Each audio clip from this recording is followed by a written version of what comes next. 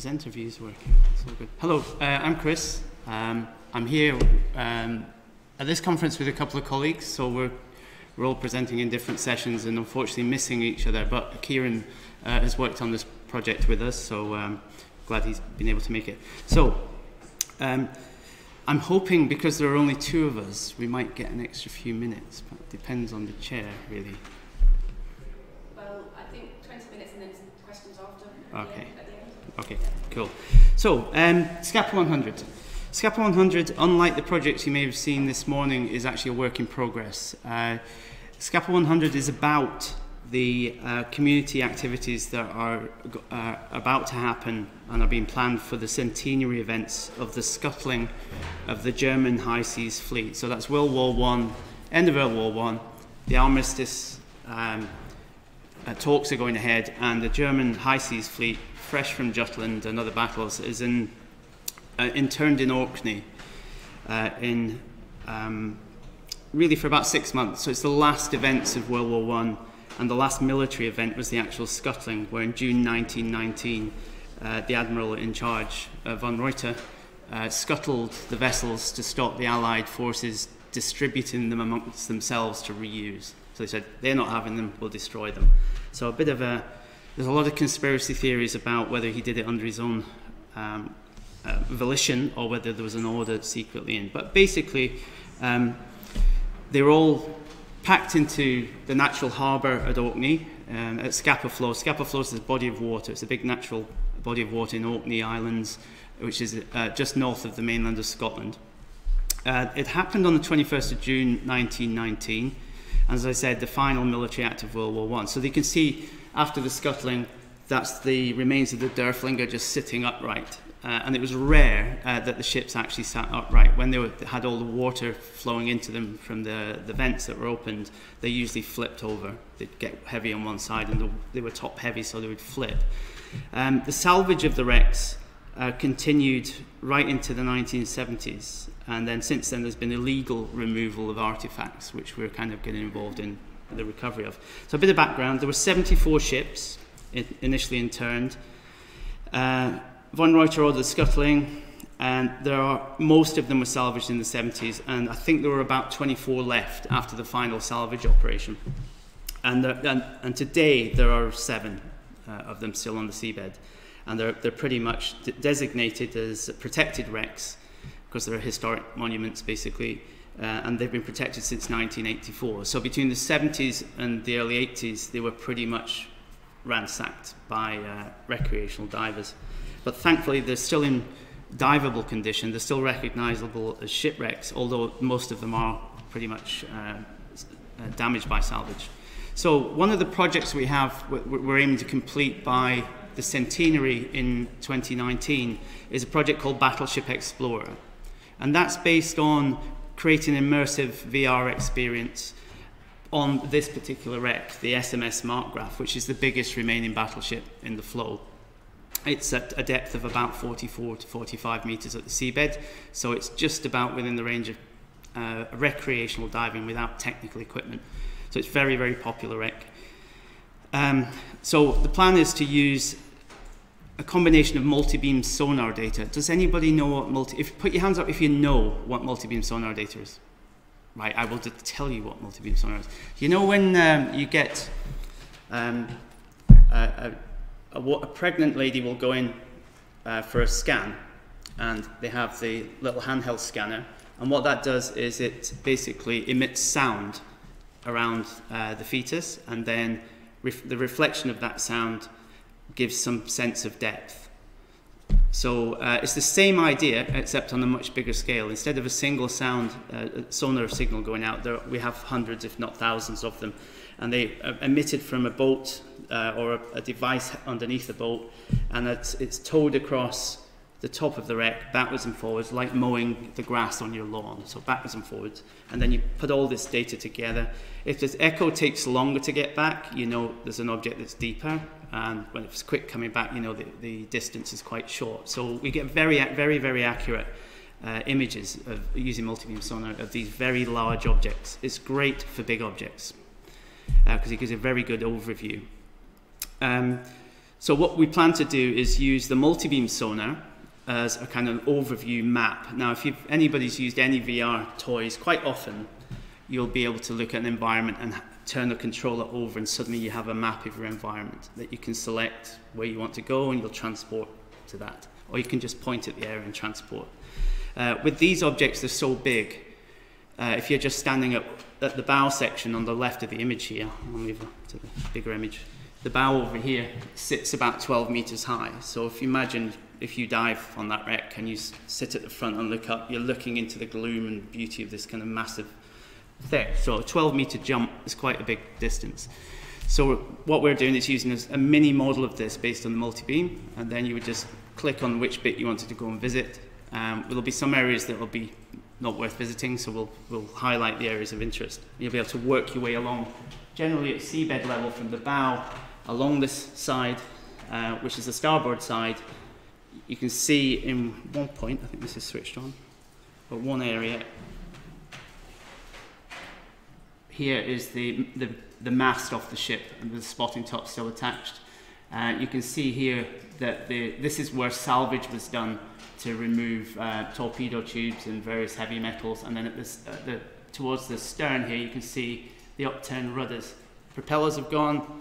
This massive hole here is very, very interesting. There's lots of cool stuff in there, but that's where the boilers were, so all the heavy metals for the boilers and the engines were removed, so that's why it's smashed up. So it's about 120 meters long. Unfortunately, when you zoom into this kind of data, and if I do have time at the very end, I'll show you an interactive version of this and show you how the detail disappears the closer you get, because it's just a point cloud, it's just dots in 3D space.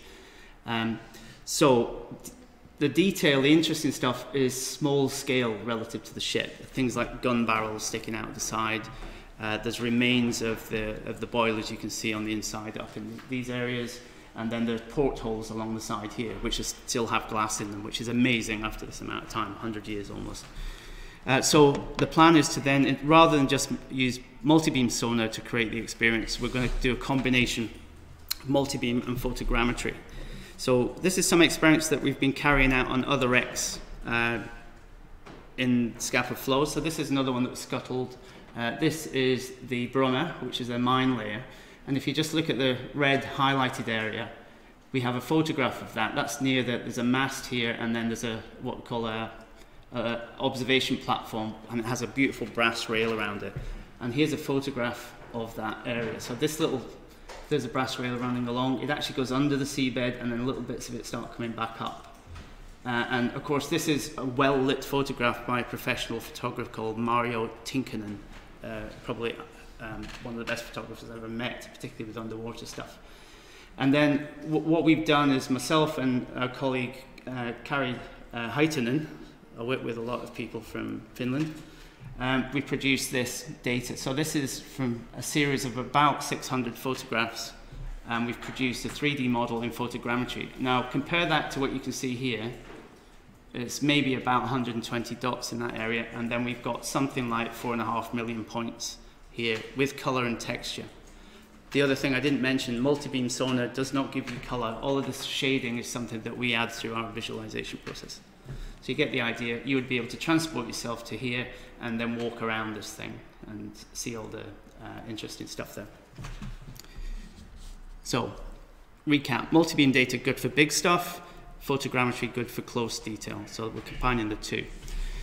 So we've been working on this idea for a couple of years, developing it towards the Scapa 100 events of next year. So the first project we got to really play with was the HMS Hampshire project, which sank a little bit earlier. It was transporting Lord Kitchener, who was the guy who was in all the recruitment posters in Britain for trying to get young men to send themselves off to death. Of course, he was a very wealthy man. He didn't go himself. He just floated around on battleships out of reach, except for this one event where he was heading to Archangel in 31st of May 1916 to negotiate a kind of arrangement with the Russians. And just north of Orkney, they hit 2 mines that had been laid by a U-boat about a day and a half earlier. So very, very close proximity from them being laid to the ship being hit. It sank with 737 lost, 12 survivors, so pretty disastrous. But I've highlighted this little area here because it's a feature that we're really focusing on for what we're doing.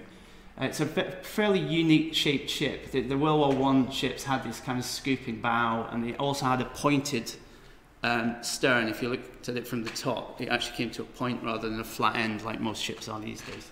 So quite interesting design. But here you can see, I don't know if you can quite make it out, but there's basically two gun turrets attached to the side of the hull, one at the lower section and one at the top. So we'll focus on that in a minute. So the Hampshire, HMS Hampshire, was slightly cropped on this end, but never mind. And that's the same area. So there's the turret, and this is where it sits on the wreck. So the wreck's upside down in about 65 meters, so quite a bit deeper than the Markgraf. And the mast, I've flipped that upside down to try and give a better idea. It doesn't help you much, but you can see the mast sticking out there is this mast here. So where we've got lots of destruction, pretty much from the wreck being under there for 100 years and having gone from the surface to 65 meters very quickly, smashed itself into the seabed. It's in bits, but the visibility we had for our project was fantastic, and we were able to gather data from pretty much all of this side of the ship. So again, the multi-beam gives you the big picture, and then when we get in closer, you're going to see detail. This is another one of Mario's photographs, and this is the photogrammetry team. So that's me on the right. You can barely see me. Then we have Carrie with the cameras and two lights here, and then Imi Wallen, yet another fin, producing the extra fill light there. And there's the turret on the seabed. So you can see there's no gun coming out of this bit because apparently that was welded over. It was the bit that was lowest to the water and used to gather water in when it was at sea, so it's bad design. So they welded a panel over that, which has rotted away. And then you can see the barrel of the upper gun just coming out on the seabed here. So this is us carrying out the process of gathering the data. There's no ambient light at 65 meters in the North Sea, so we took our own. So this bank of lighting here, excluding the lights that the photographer's assistant has here, this bank of lighting is about 130,000 lumens. We're limited by two things. One is the depth, so we can only stay down. We planned on less than 2 hours deco, so we were down on the wreck about 2.5 hours. That meant 20 minutes actually on the wreck, and then 2 hours, 10 minutes coming back up. The other limitation was the batteries for these lights, because they have to be handheld, are only about this size. So we have them strapped on, but they only last 25 minutes. So that's our limitation, depth and lighting. We're working on the lighting issue. There's not much we can do about the depth. We're kind of stuck with those deco problems. But having said that, for the 2 weeks that we had access to the wreck, the first 3 days we had perfect conditions where you could see about 40 meters with your torches. You could see 40 meters away from you. I've dived in Scapa Flow for about 15 years, and it's the first time I've ever been able to see anything more than 5 meters away from me. So we had amazing conditions to get this data. And what I like about this image, other than it reminds me of all the process we went through in the diving, which was cool, is it's very, very accurate representation of the object. And if you compare that back to the little dots on screen we get with the multi-beam, I'm just reinforcing the point. We get much better resolution and texture from the photogrammetry. We shoot, if anybody does photogrammetry, quite often on land you will shoot with a good DSLR, and you'll take shots and you'll have even lighting, and you'll shoot raw so you can colour it correct. We only had 20 minutes to cover pretty much 100 meters plus of wreckage, so we shoot video because we know if we keep moving slowly with good lighting, we'll get the depth of field to get a reasonable sequence of images, and we take about 2 frames per second from that video to have a go with the photogrammetry. With this project, we were only using HD video. We've now got 4K cameras, so we'll be shooting the next stuff, particularly the Markgraf, at 4K. So this gives you another idea of the layout and also the visibility. So that's Carrie with the camera here and 2 pilot lights. There's Imi with the big light and me with a fill light at the top. And then again, this is just a safety diver coming along behind us in case we've got any trouble, because we're focused. If anything's bubbling behind us, then we need somebody else to spot that. And you can see the bank of light we're getting from those torches is just, it's like daylight. It was fantastic. Good quality stuff. We covered pretty much the port side. So you can see the bow here. So that's where the impact, remember this is upside down, so that's the cut of that bow that we saw in the photograph. And then this is the section that would have hit the mines. What we think is it hit what's called a chain mine, so it's two mines attached by a chain, so as the bow goes through, the mines get swept back and hit the ship on either side, so you've got double impact.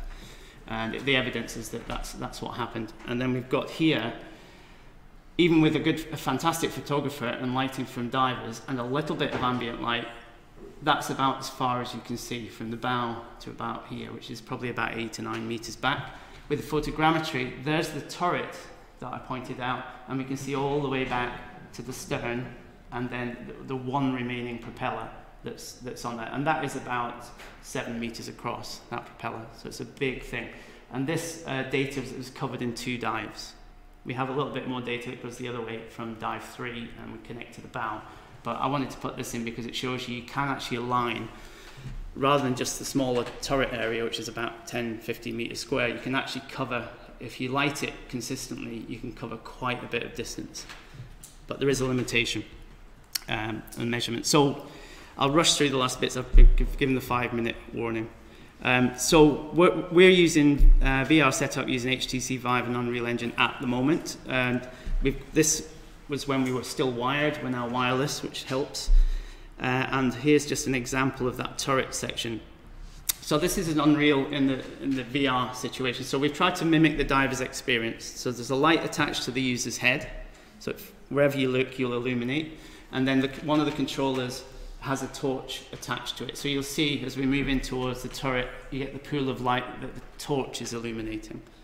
And the other thing we found, because the stuff has been shot this way, pointing the light pretty much directly at it and recording the data, it illuminates really accurately compared to the original experience. The other stuff that Kieran put into this, which you can't really see on this projection, but there's lots of little dots of sea snot floating around you, so you get a bit of depth perception, and these illuminate as well. I think you see a little bit of it at the end. But the main point is that we're trying to emulate what the divers saw, and this is full scale. So this is designed, as you walk around, you're looking up at the real size of it. And the other thing that we found almost by accident was that having the HTC Vive on your face is a very, very similar feeling to having a dive mask on. We're trying to pretend that we designed that in, but it's just a freebie. But it is amazing how many people saw that. So the next project was HMS Vanguard. I'll rush through this because we're out of time. Same idea.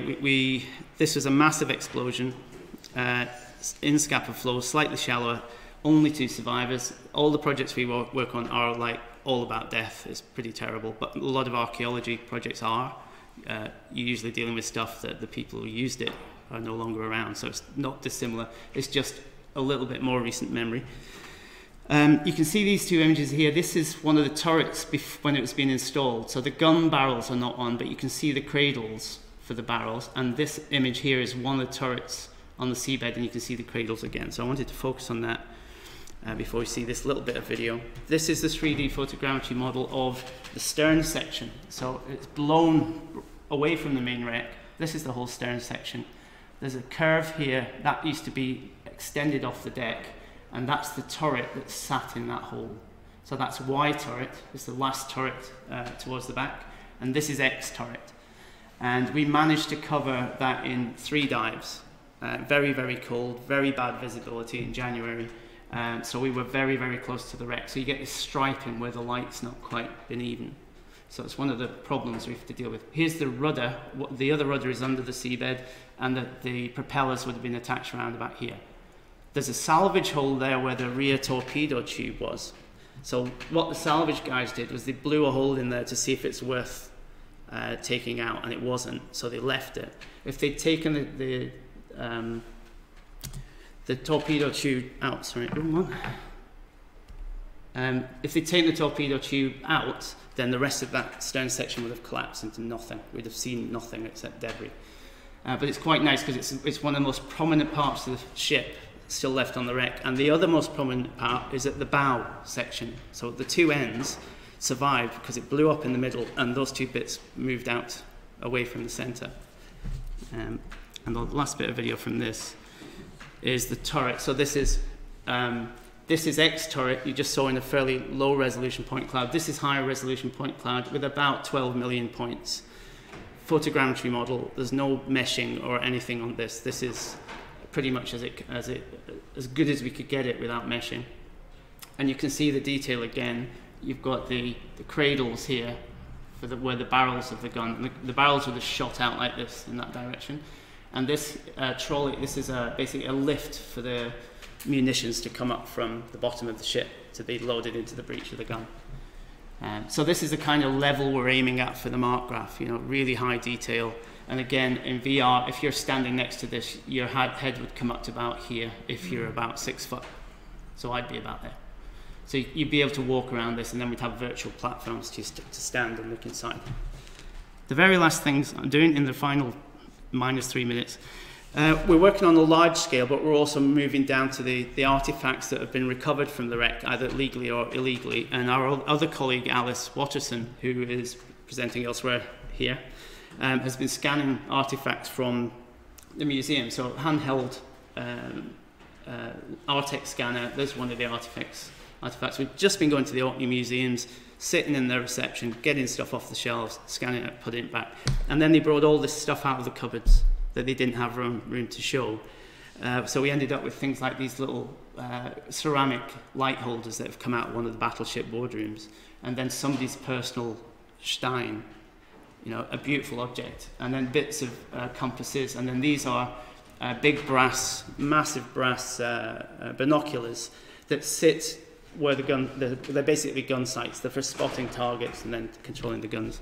And the very last bit is what we've been doing for the museums is the stuff they've not been able to show, we've been building them for use in augmented reality. So we're in the process, we're just about to start to build a book for them. So while the stuff that's in the cupboards can't be seen, they'll just have a book that will lay flat on the desk.